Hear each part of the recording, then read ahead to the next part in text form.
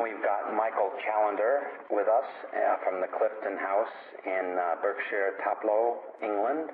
And I've spent a couple of days here at the property. It's a beautiful estate with a magnificent house. I say house, right, Michael? Correct, that's right. It's a large property and was once owned by the Astors. Give us a little bit of history about the Cliveden. Well, the house has been here for about, since 1666. It was originally built for the second Duke of Buckingham, George Villiers. The reason he built it here was one day's horse and carriage journey from central London. If you were very rich in those days, you bought a house or had a house built. You didn't stay in one of the numerous inns that are in the area. You had your own property. He was a bit of a rogue, really. Financially, he was very naughty, and morally, he was totally corrupt. And he's very famous for having one of the fighting one of the last duels in the country, where one of the combatants died. He was having a torrid affair with the Countess of Shrewsbury, and the Earl of Shrewsbury, her husband, got very upset, challenged him to a duel, and alas, he lost. And a true picture of how the Duke of Buckingham was. He took his prize, the Countess, away on his horse and installed her in a castle in the north. And in one wing he had his wife, and in the other wing he had his mistress, and then he lived in the middle, which I thought was a very good sort of indicator of how his true character was. Very interesting. Now, is this the same Buckingham that did Buckingham Palace? That's right. It wasn't actually the same one. It was the same family. Same family. So an earlier member of the Buckingham family, the Dukes of Buckingham, had given that land to the king, and hence the palace had been built on that spot. Wow. So what happened after that? That was 1600 somewhere? That was 1600s. The Buckingham family had the house through until the early 1700s. And then for the duration of the 1700s, the house was owned by the Earls of Orkney. And they had it through until the early parts of the 1800s, so they had it for about 100 years. In the middle of the 1700s, the Orkney family rented the house out to Frederick, Prince of Wales, who was the son of the king. He was, in fact, the son of George II, and he was the father of George III. He never became king himself due to an unfortunate accident that happened at Cliveden. He was playing cricket in the back garden, and I don't know if you or your listeners know about cricket, but the ball is very red and very hard. It's made out of compressed leather. It really is rock hard, almost as hard as wood, I think. And this was bowled at him, and he hit him in the chest, broke some ribs, and then he got pneumonia. And he died at the Kew Gardens, the palace at Kew Gardens. So as a result of that. So he was never king himself. So were they playing down by the Thames? On the wonderful parterre that you can see out of the window there. Exactly. And it's got these fantastic sort of clipped hedges down on the whole lawn there was created with manpower. It was originally it was a forested hill, and then they created that large flat lawn purely for decorative reasons. Right. And then that was all made just through the manpower of about 1,500 men over a large number of years. Wow. So that property that we're talking about just then is the property of the bordering the Thames, or the Thames goes through that. That's right.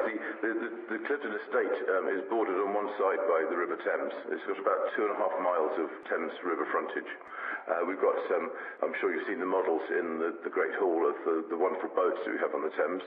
These date from quite a bit later than the 1800s, but we've got a number of boats seating up to 12 people that we can take people up and down the Thames and to various destinations. And we do picnics and all sorts of wonderful things on there with our boatman, Ken the boatman. You also have stables here. Now, when did the stables start? Well, we have stables here, but alas, they're now a restaurant. Well, alas for the horses, maybe. Okay. But Lord Astor, who owned the house from the 1893, and his son were great horse breeders, and they had a nearby stables next to the estate. And those stables still provide horses for us to rent out for guests, throughout the year. Very good. Now, the Astors are the Astors that we know of. That's right. Yes, Titanic Astor. That's right. The house was sold to the Astors by the richest family in the United Kingdom at the time. It was the Duke and Duchess of Sutherland, who were great friends of Queen Victoria. And in fact, because of them, Queen Victoria used to sail down the River Thames and take tea with the Duchess at the lovely spring cottage that you may well have seen in the grounds. That's right. And the Duke and Duchess of Sutherland sold the house to these awful Americans, as Queen Victoria called them. And these Americans were the Astors, which you so rightly said were hugely wealthy as a result of property in New York. And from fur and from forestry products. As the railroads went across America, the Astor family chopped down their forests that they had in sort of Canada and everywhere, which provided them a lot of fur. And they used the trees from those forests to use as sleepers under the railroads. So they made a small amount of money on a huge number of things. This wealth meant that they could buy properties like Cliveden and many other properties in the UK when they came across here. And in fact, Lord Astor gave his son Cliveden as a wedding present in 1906 when he got married to Nancy Langhorne and, of course, Lady Nancy Astor, as she became then. As a little side gift, they were also given the Waldorf Astoria Hotel, which was clearing around, in 1906, was clearing around about $250,000 a year profit, which sort of helped the young newlyweds through their early days. I guess so. Now, the Lord Astor, actually, we're sitting right now in the grand ballroom, or the dining room, correct? That's right, we call it the French dining room, and looking around now as the winter sun comes through and it's just shining on all the crystal and silverware in here, you can really see why it was such a beautiful room. It's a mirrored room, and when you look around, the first things that come to mind are sort of like Versailles and the French royal family, and that's no surprise really, because the house was bought from the Paris sales and was originally the dining room of the kings of France, Louis XV, or in fact his mistress, Madame de Pompadour. And she used this was her hunting lodge. And when you look around, there's quite a lot of imagery around in the house, sort of guns and like lots of like hunting imagery and flying birds and sort of like all sorts of slathering hounds and sort of rabbits and some rather ill-looking game. Absolutely. But then when you half close your eyes again, you see that lovely bust of Madame de Pompadour looking out over the table laid up, and you think, what a wonderful history this room has.